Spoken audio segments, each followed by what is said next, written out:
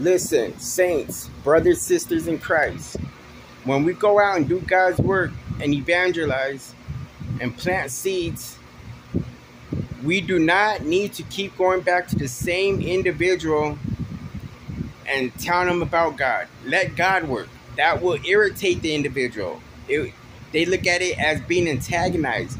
We do not want to do that.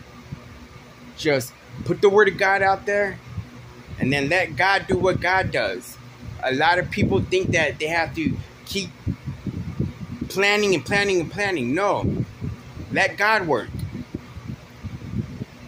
That's why a lot of people get irritated with the Jehovah's Witnesses and the Mormons, because they're always knocking on people's door, the same people's door, and that could bother.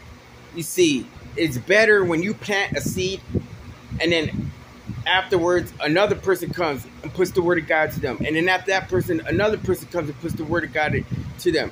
That's gonna make them think like God's really reaching me. If it's the same individual over and over, it's gonna bother and irritate somebody. You do what you do, and if you happen to see that individual again, ask them, hey, how you doing? I hope everything's all right. Oh, you have a good day. Hi and bye. Remember, Jesus loves you, and walk out. You know, walk away. Whatever the case may be. Let God work. Have patience and let God do what he has to do.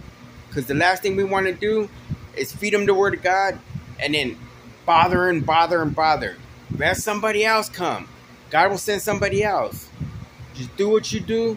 Be obedient to God, and he'll do the rest. Remember, Jesus, he's the way, the truth, the life. No man goes to the Father except through him.